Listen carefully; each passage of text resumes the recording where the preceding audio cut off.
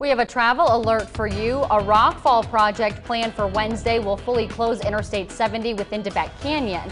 The Colorado Department of Transportation says from 11 a.m. to 1 p.m. I-70 will be shut down with vehicle closure points at exit 47 eastbound near Island Acre State Park and exit 62 westbound near Beque.